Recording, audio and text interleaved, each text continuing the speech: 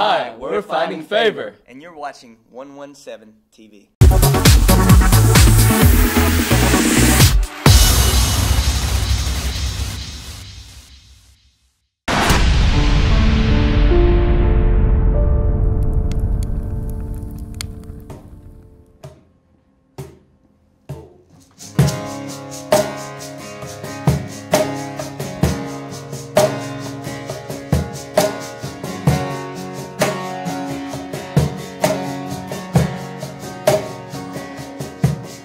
This is Blake, Dustin, Josh, and Alan, otherwise known as Finding Favour, and it is great to catch up with you guys. Yeah, it's good to be here. Yeah, Thank so you. let's talk a little bit, since you're kind of new, just got that first single out there. Tell us a little bit about your sound and the music.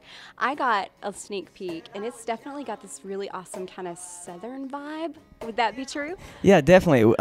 Well, three of us are from Georgia, and one of us, Josh, he's from Texas.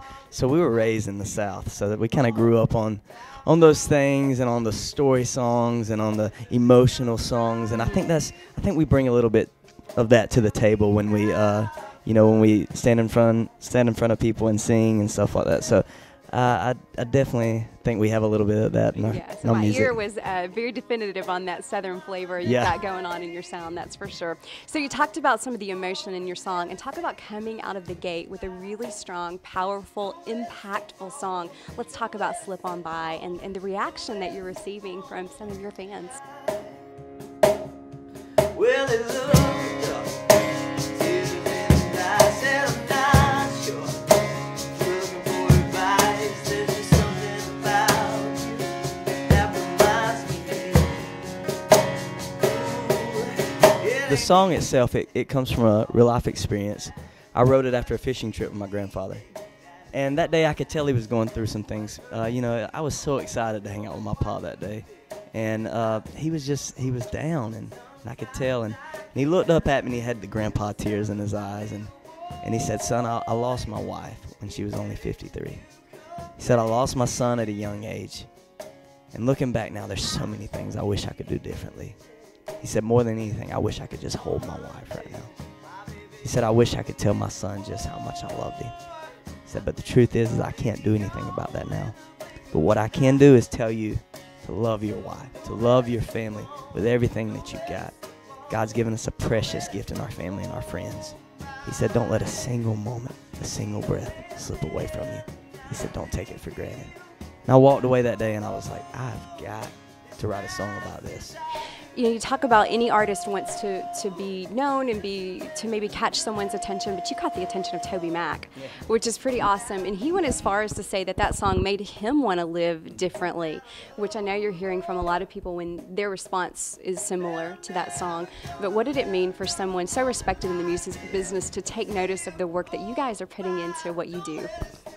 For me, it was very humbling. Like a lot of people would be like, man, I would have went wild, I would have went crazy. For me, it made me sit down and say, thank you, God, for your plan, for your purposes in our life.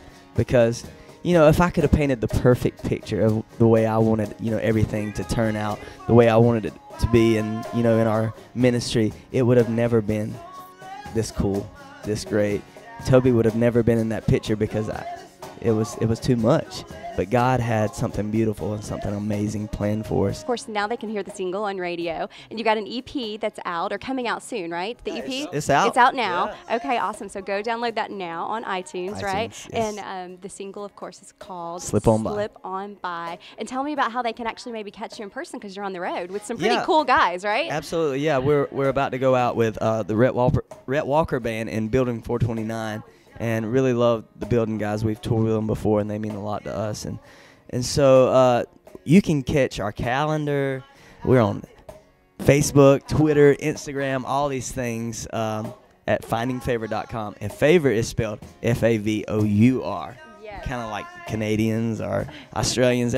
Every other English-speaking country in the world spells it O-U-R. And so we were like, let's spell it the right way. Yeah, I like it. Well, it's so nice to catch up with you guys, and best of luck as you go out on the tour, and congratulations on such an impactful song. Thank you so much.